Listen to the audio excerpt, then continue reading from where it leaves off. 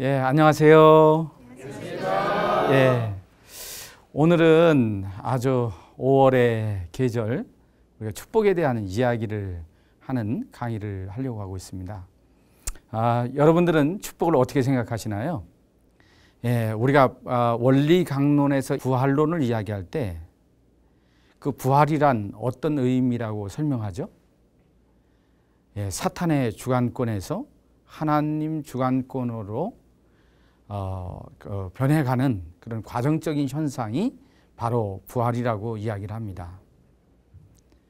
이 공식처럼 우리가 축복이란 뭘까요? 저는 이렇게 해석하고 싶습니다. 사탄의 혈통에서 하나님의 혈통으로 전환되는 그런 변화의 과정이 바로 축복이다. 이렇게 규정을 좀 하고 싶습니다.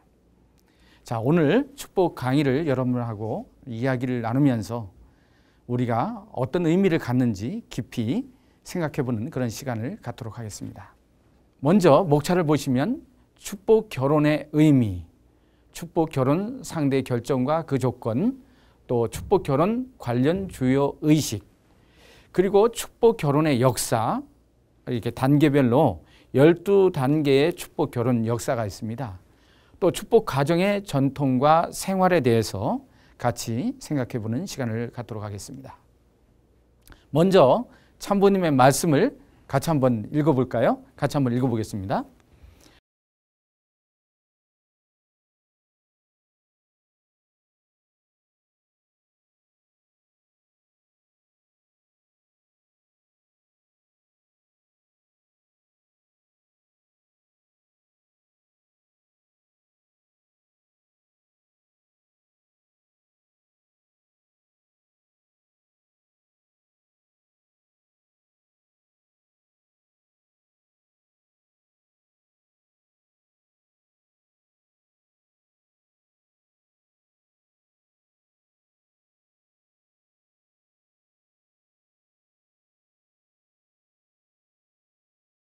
이 말씀은 인류는 타락하고 나서 하늘 부모님의 혈통이 아닌 사탄의 혈통을 갖고 태어났다. 그래서 인류는 돌감람나무와 같은 입장이다. 그 돌감람나무는 참감람나무의 접붙임을 받아야 된다. 그래서 하나님의 혈통으로 전환해야 된다라고 하는 그 말씀을 갖고 있습니다. 우리가 구세주가 필요한 이유도 인간 스스로가 타락의 혈통을 벗어날 수 없기 때문에 하늘 부모님의 대신자로 오신 메시아, 구세주, 참부모가 이 땅에 오셔서 참된 혈통을 접붙여 줌으로 말미암아서 인류는 중생하고 거듭나고 그리고 하늘 부모님의 혈통으로 전환할 수 있다는 그런 말씀인 것입니다. 더 구체적으로 보면 이 축복 결혼의 의미는 무엇일까요?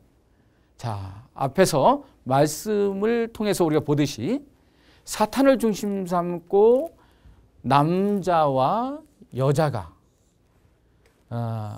가정을 이룬 상태, 이것이 문제죠. 이 자리가 사탄의 자리라고 하는 것이 문제입니다. 결국은 인류는 이 사탄의 혈통, 또 사탄 중심한 사랑의 질서를 갖고 있습니다. 오늘날 이 세상을 보세요. 정말로 하나님의 혈통으로 지음받은 인류가 아니기 때문에 성적인 문제, 또 순결에 대한 문제, 부부의 이혼의 문제, 여러 가지 사회의 전반에 걸친 문제가 만들어지고 있습니다. 그것은 바로 사탄 중심한 세계가 지금의 세계이고 지상 지옥의 상황에서 우리는 살고 있기 때문이라고 볼 수가 있습니다. 그럼 본연의 세계는 어떤 세계였을까요? 이 하나님을 중심하고 선남, 선녀가 가정을 이루는 상태를 말한다고 볼 수가 있습니다.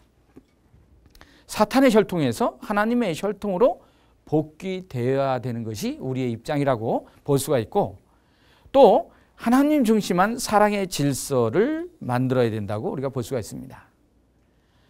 결국 하나님의 혈통을 중심 삼은 아름다운 부부의 사랑이 그 자녀의 결실체로 나타날 때 하늘 부모님과 인간의 관계, 부자지의 관계, 부모와 자식의 관계가 이어질 수 있다라고 하는 것입니다.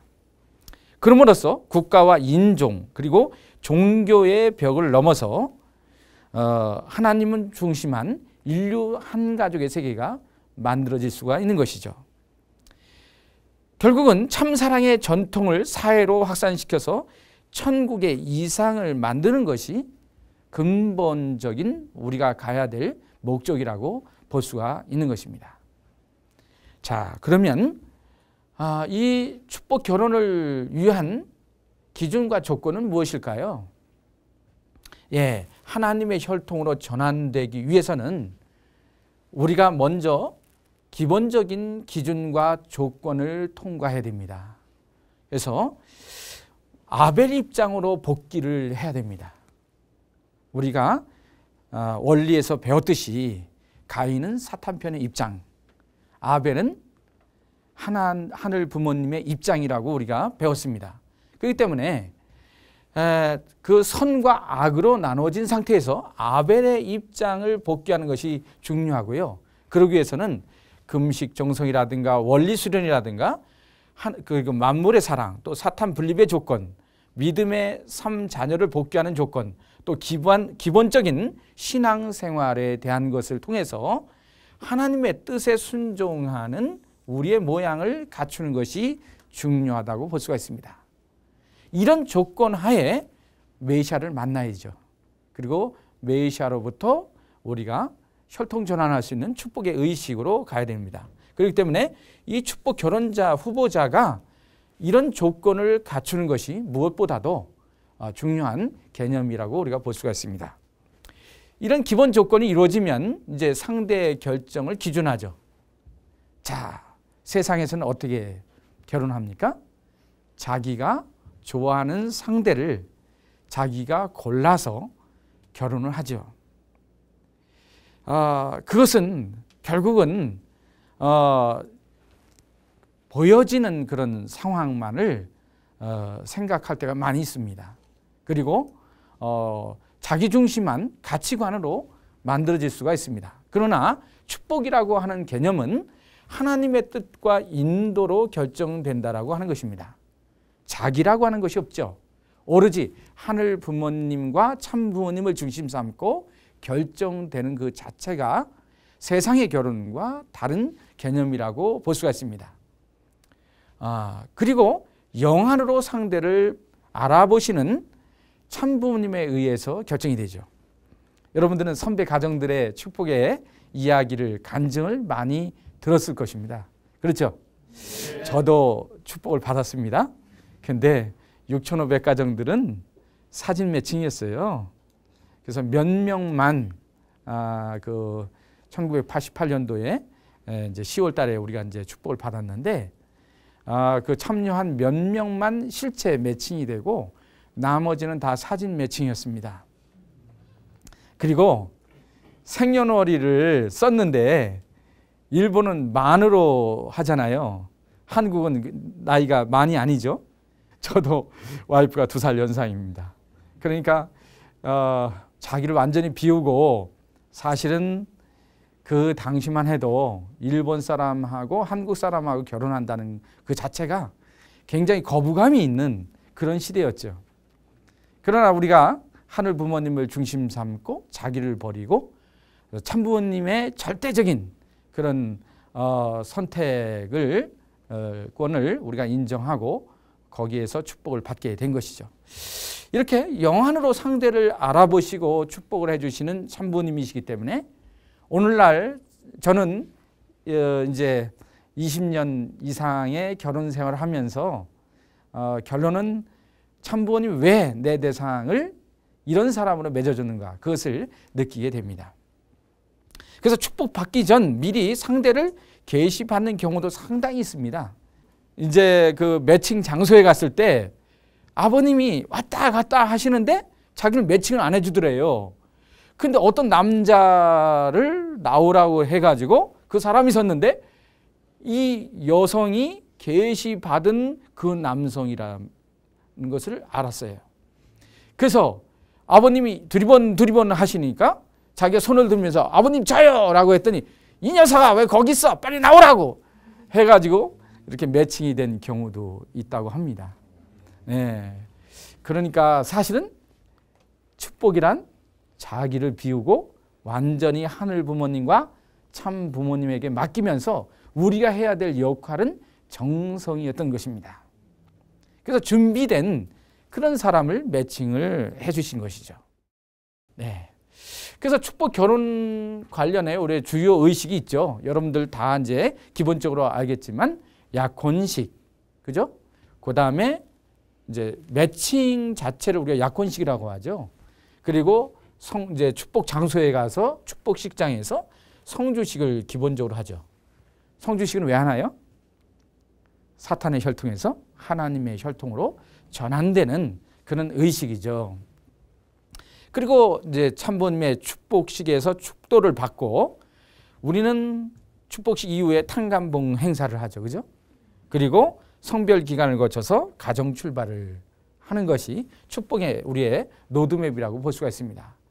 그러면 이 약혼식은 어떤 의미일까요? 타락 전 약혼 상태로 복귀하는 것입니다. 아담 해와가 자기를 중심 삼고 사탄과 관계를 맺고 또 해와가 또 아담을 꼬여서 타락을 해버렸습니다.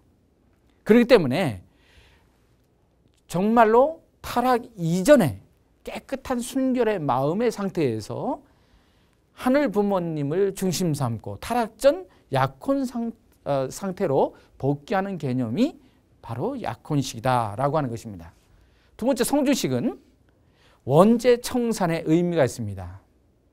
그래서 완전히 혈통 전환을 통해서 사탄의 혈통에서 하늘 부모님의 혈통으로 전환되는 의식이라고 볼 수가 있죠. 축복식은 뭘까요? 축복 가정으로서 책임 완수에 대한 서약이라고 볼 수가 있습니다. 그래서 세 가지 질문하죠. 그죠? 선남선녀서 너희들은 뭐뭐뭐뭐 하느냐? 라고 이제 하시죠. 그죠? 그럼 우리 다 예! 하죠. 그죠? 예. 그래서 책임 완수에 대한 서약입니다. 참 부모님 그 양이분께서 1960년 4월 11일 축복식을 받을 때도 또 그 전에 3월 27일 날 약혼식을 할 때도 하나님하고 서약을 했죠. 그래서 인류를 구원할 책임에 대해서 또 복귀 역사를 완성하는 책임에 대해서 하늘 부모님과 약속을 하고 출발하셨던 그 전통처럼 축복 가정으로서 우리가 단순히 인간적인 부부의 관계, 가정을 이루는 것만이 아니라 하늘 부모님의 뜻을 이루겠다고 하는 그런 서약이 내포되어 있는 것이죠. 그리고 이 탕감봉은 인류 타락의 근원을 탕감하는 것입니다. 지금까지 그 삿된 것들을 통해서 입력된 그 의식이라든가 또 남녀 관계의 관이라든가 그런 자기에 대한 모든 것들을 다 버리는 그런 의식이라고 볼 수가 있습니다. 그래서 인류 타락의 근원을 탕감하는 의식으로서 탕감봉 행사를 합니다. 그리고 이제 성별 기간이 주어지죠. 그죠? 며칠이죠? 40일이죠. 예, 40일. 그래서 40수 탕감을 하면서 정성을 드립니다. 40수는 어떤 의미죠? 사탄 분리수입니다. 그래서 사탄을 완전히 분립해가지고 하늘 부모님과 참 부모님을 중심 삼고 자기를 완전히 비워서 3일 행사를 통해서 하늘 부모님의 자녀로 거듭나는 의식을 갖게 됩니다. 그리고 이제 가정 출발을 하게 되는 것이죠. 자, 이 축복 결혼식의 역사를 보면요. 예. 이제 1960년 4월 11일 참 부모님의 성혼식부터 이제 36가정이 축복을 받게 되는 것입니다. 그 이전에 이제 세 가정에 세 제자가 있었지만 이 36가정의 세 제자도 포함이 되는 것이죠. 그리고 1962년 72가정, 63년도에 124가정, 68년도에 430가정, 그리고 70년도에 777가정, 우리는 일명 37가정이라고도 부릅니다. 그리고 75년도에 1800, 82년도에 6000가정, 88년도에 6500가정, 그리고 92년도에 3만 가정. 그죠? 95년도에 36만. 이렇게 97년도에 4천만, 98년도에 3억 6천만, 2000년도에 4억 가정이 탄생되는 12단계의 그 과정이 이루어지게 됩니다. 자, 여기에서 이제 이 축복이 이렇게 단계별로 이루어지는데 36가정이라든가 기본적으로 124가정까지는 기반 구축이라고 볼 수가 있습니다. 그리고 430가정이 국가 기준을 통과하는 그런 입장에서의 축복이라고 볼 수가 있고요. 그리고 1800가정부터는 이제 세계화의 개념이 되고, 그리고 6000가정부터는 이제 장자권 복귀의 과정에 들어간다고 볼 수가 있습니다. 그리고 이 장자권 복귀가 이제 90년도에, 그죠? 먼저 고르바초프를 만나고 김일성을 만나고, 그래서 장자권 복귀의 상황이 92년도에 종결돼서 95년도까지가 이제 분모권 복귀의 시대죠. 예. 그리고 왕권 및 천주화는 2000년 이후부터 이루어지는 축복이 되겠습니다. 이런 개념으로 우리가 흐름을 이해하면 되겠습니다. 자, 이 축복의 역사에 아주 사진인데요. 정말로 이렇게 단계별로 이렇게 축복이 이루어진 이 사진을 우리가 보게 됩니다. 역사적인 한 장면이죠. 축복은 그냥 된 것이 아니라 단계별 의미를 가지고 또 축복식이 진행되었습니다. 이 단계별 축복에 대한 역사에 대한 내용들을 같이 한번 살펴보도록 하겠습니다. 먼저 3가정 축복 결혼식이 있었습니다. 자, 여기에 보면은 유효원 사길자, 그죠? 그 메인에 계시고요. 그리고 누구죠? 김원필, 정다록. 그 다음에 김영희, 정대화. 이렇게 세 분의 가정이 먼저 축복이 이루어지는데, 이 축복의 의미는 3대 천사장의 의미를 갖습니다. 그리고 3자녀를 찾는 축복이라고 볼 수가 있습니다. 자, 하나님은 인간을 창조하기 전에 6일 동안 무엇을 만드셨죠? 누구와? 천사 세계와 더불어서 이제 피조 세계를 먼저 창조하십니다. 그러니까 인간을 창조하기 전에 천사 세계를 먼저 만드셨죠. 그 천사 세계는 어떤 의미죠? 천사 세계는 인간을 돕는 종으로서의 역할입니다. 그런데 그 인간을 돕고 하나님의 말씀의 뜻 따라서 인간을 양육하는 데 도움을 줘야 될 이 3대 천사장이, 그 중에서 루시퍼가 사랑을 주관한 루시퍼가 타락을 해버렸죠. 그죠? 그렇기 때문에 본연의 그 3대 천사장이 복귀되어야 되는 것이죠. 타락하지 않은 3대 천사장. 그 3대 천사장은 메시아에 있어서는 3제자를 의미하기도 하는 것이죠. 그리고 1960년 4월 이제 16일 서울 청파동 전 본부교회에서 이제 이 세 쌍이 축복이 이루어집니다. 예, 앞에 말씀하셨던 그 이름이 이렇게 나와 있습니다. 그래서 축복식을 하시는데 이 축복식이 다른 축복식과는 달랐습니다. 이 3대 천사장의 복귀이기 때문에 먼저 만물 복귀 의식을 하십니다. 그래서 3대 천사장과 더불어서 하늘 부모님이 피조 세계를 지었던 것처럼, 인간이 살 수 있는 그 환경을 먼저 지었던 것처럼 잃어버린 그것들 찾기 위해서 만물 복귀 의식이 이루어지고요. 그 다음에 자녀 복귀 의식이 이루어집니다. 그 다음 단계가 인간을 창조했기 때문에. 그리고 성례식이 이루어지는 그런 과정이 이 세 자녀 축복식에서 이루어지는 축복이 다른 축복과는 다른 개념이라고 볼 수가 있습니다. 자, 이 당시에 3가정 축복 결혼식에 대한 한번 비디오를 한번 볼까요?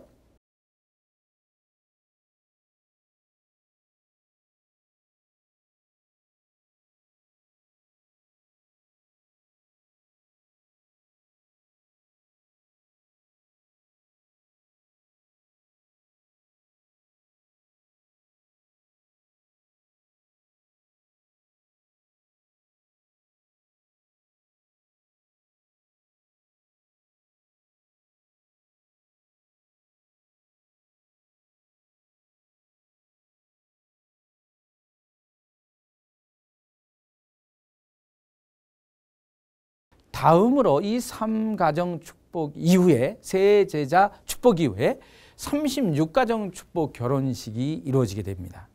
여러분, 세 가정은 이제 3대 천사장이다. 그럼 36가정은 어떤 의미에서 아버님이 36가정이라는 숫자를 놓고 축복을 하셨을까요? 아십니까? 예, 아버님 말씀 선집에 보면 아담 해와가 타락했지만 아담 해와가 낳은 자식, 아담 해와 당대에 낳은 자식이 36가정이었답니다. 그래서 최초의 인류 조상인 아담 해와가 번식한 그 가정의 숫자의 입장에서 복귀의 의미를 갖는 것이 바로 36가정 축복 결혼식이라고 볼 수가 있습니다. 그래서 이 36가정의 축복을 정의한다면 복귀된 인류 조상 축복식이다. 이렇게 정의를 할 수가 있습니다. 1961년 5월 15일 날 음력으로 4월 1일인데요. 이제 청파동 전 본부교회에서 진행이 되었죠. 이 36가정을 축복할 때에 부모들도 반대하고 세상 사람들도 반대하고 그런 어려운 그런 과정 속에서 축복식이 이루어집니다. 이 축복식을 주례하는 참 아버님도 많은 고난을 당하시죠. 왜 그럴까요? 인류 최초로 오신 이 참부모님의 양이분이 참된 혈통을 갖고 오신 분들이기 때문에 축복의 권한이 생겼고, 그리고 사탄이가 이제 이 36가정이 복귀된다라고 하는 것은 사탄의 날이 끝장날 수 있는 시작을 열기 때문에 그렇다고 우리가 볼 수가 있습니다. 그렇기 때문에 세상적으로도 또 가정적으로도 많은 반대를 받으면서 이 축복식이 거행되는 것입니다. 12가정씩 세 그룹으로 나누어서 진행이 되는데요. 첫째 그룹은 이제 그 제1 이스라엘, 두 번째 그룹은 제2 이스라엘, 세 번째 그룹은 제3 이스라엘 가정의 의미를 갖고 있으면서 이 첫째 그룹은 아담 가정, 즉 기혼 가정으로 만들어진 가정이라고 볼 수가 있습니다. 이 12가정이 이미 결혼을 해서 가정 생활을 하고 있는 사람들을 택한 것이죠.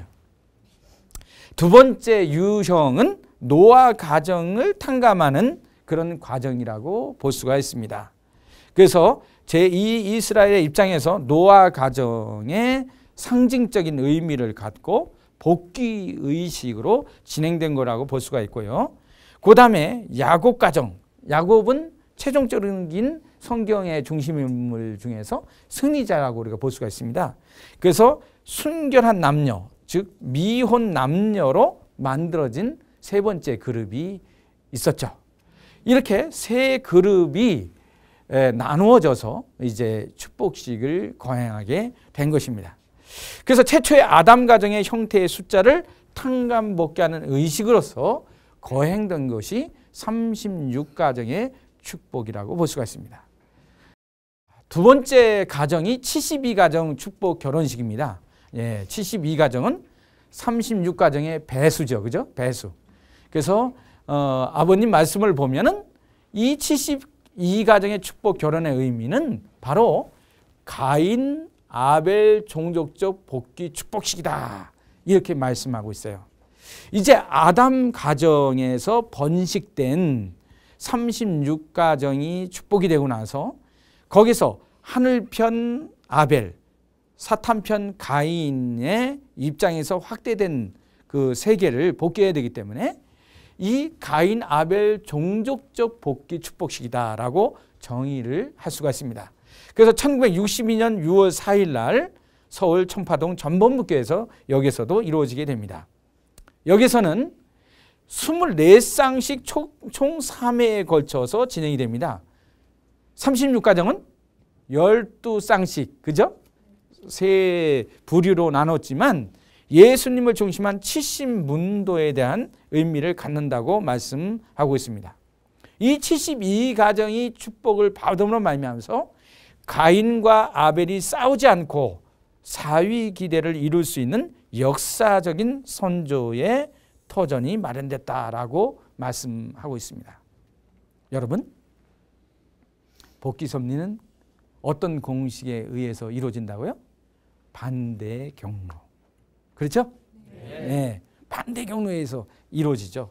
그러니까 36가정도 아담 해와 가정이 타락한 숫자만큼 72가정은 가인 아벨이 확대된 것들을 복귀하는 의식으로서 1단계, 2단계를 오신 것이죠. 참 이 축복의 의미가 그렇게 단계별로 진행됐다라고 하는 것이 아주 그 섭리적인 입장에서 아버님은 아주 공식적인 그리고 숫자적인 그런 의미를 담고 축복식이 계속 진행되는 것입니다. 124가정 축복 결혼식은 어떤 의미일까요? 바로 예수님의 몇 문도요? 120문도를 상징한다라고 말씀하고 있습니다. 1963년 7월 24일 서울 시민회관에서 이루어지게 됩니다. 앞에서의 축복은 다 청파동 교회에서. 그죠? 그런데 여기는 외부에 가서 했어요. 세상 앞에 알리는 것입니다. 72가정까지는 세상이 반대하고 상황이 안 좋았지만 이 축복의 역사가 124가정으로 확대되면서 세상으로 나가서 서울 시민회관에서 거행이 됩니다. 약 3,500명의 하객, 그러니까 친척들, 엄마, 아빠, 이 축복 대상자들의 모든 축하객들이 함께 했던 것이죠. 예, 재밌습니다. 그래서 교회가 아닌 외부에서 행사가 했고요. 그리고 재밌는 게 뭐냐면 새나라 자동차 최초로 대한민국의 이름으로 차가 생산이 됐어요. 그게 새나라 자동차거든요. 그 새나라 자동차를 한 커플씩 한 차에 타고 이제 서울 전역을 완전히 퍼레이드를 했습니다. 가도행전. 가도행진을 하면서 모든 대한민국 사람에게 알리게 됐고 신문들이 대서특필을 했고 해외에까지도 이 신문 그 뉴스가 이제 기록이 되었습니다. 그래서 세계 국가형 100이고 그리고 120국가의 입장이다. 이때 당시는 세계 국가를 120국가라고 규정을 했었어요. 그렇기 때문에 이 124가정이 갖는 의미가 그런 의미를 갖습니다. 이제 430가정 축복 결혼식인데요. 이 430가정은 어떤 의미를 가질까요? 이 두 가지의 의미를 갖고 축복이 된 것이죠. 그래서 1968년 2월 20일 여기도 똑같이 어디요? 서울 시민회관에서 몇 대? 25대 관광버스. 이제 숫자가 많아져 가지고 이제 그 자가용이 아니라 관광버스에 태워가지고 가두 그 카퍼레이드를 하게 됩니다. 그리고 국가적 탕감 기준을 세우는 것입니다. 이제 국가를 넘어가는 것이죠. 그래서 430가정은 국가적 기준이다. 우리가 신종주종 메시아도 국가 복귀를 해야 되는데 430가정 해야 된다. 그래서 430가정이 430수가 갖는 그 의미가 여기에서 생기게 되는 것이죠. 그래서 이때부터 해외 축복이 이루어집니다. 124가정까지는 해외 축복이 아니었어요. 이제 430가정 해외 축복이 이루어져 가지고 독일, 일본 이렇게 전 세계적인 아니지만 아주 핵심적인 섭리 국가들이 참여해서 축복식을 하게 된 것이죠. 그래서 세계적 판도에서 가정적 기대를 연결하는 의미다라고 아버님 말씀하셨고 이제 초민족 초국가다. 이제 국가권을 넘어서는 그 초국가적인 의미다. 그리고 해방이 벌어져 이동이 벌어진다. 이 이야기는 애굽 고역의 상황을 말하는 것입니다. 그죠? 애굽에서 얼마만큼? 40년 동안 그 고난을 당하면서 어디로 입성합니까? 가나안으로 갑니다. 그것들을 탕감복귀하는 의미다라고 말씀하는 것이죠. 자, 그리고 777가정의 축복 결혼식에 대해서 설명을 하면요. 어떤 의미일까요? 네, 이제 37가정이라고 하는데 37가정은 어떤 의미일까요? 자, 역사적으로 여러분들이 계산해 본다면 어떤 의미가 있을까요? 예, 이 777가정은 초종족, 초국가 진입 축복입니다. 이제 국가권을 탕감복귀한 430가정의 기틀이 세워졌기 때문에 이제는 초종족, 초국가의 진입 축복이다. 그래서 1970년 10월 21일을 서울, 여기는 이제 시민회관에서 어디로 바뀌었어요? 장충체육관. 아주 더 큰 무대로 이제 바뀌었죠. 그죠? 큰 무대로 바뀌었습니다. 그리고 1만 5천 명의 하객이 참석을 했습니다. 이제 이 축복에 국가권을 넘어가니까 엄청난 상황이 벌어진 것이죠. 그래서 한국의 539상, 일본 235상, 뭐 미국, 또 유럽 이런 곳에서 793상, 이 10개국이 참여를 하게 된 것이죠. 그래서 초종족 시대로 들어가게 되고 1970년대를 중심하고 가난복귀, 즉 하나님이 원하시는 그 가난복귀에 들어가는, 입성하는 그런 축복의 의미를 담고 있습니다. 다음은 1800가정의 축복의 의미를 한번 살펴보겠습니다. 아버님 말씀을 보면 3단계 사탄 제압과 국제 축복이다. 이렇게 말씀집에 나와 있습니다. 이 3단계는 뭘까요? 사탄수가 육수죠. 6이 사탄수입니다. 그래서 666, 뭐 책도 많이 나오고 그렇습니다만 육수가 사탄수입니다. 그래서 3, 6, 18이지 않습니까? 그 사탄의 소생, 장성, 완성을 통해서 사탄의 육수를 완전히 해방한 그런 축복이다. 이런 말씀이 있습니다. 그래서 사탄 제압과 국제 축복, 많은 나라들이 이제 국제 축복의 문이 열린 것이죠. 그래서 1975년 2월 28일 이제 서울 장충체육관에서 거행이 됐습니다.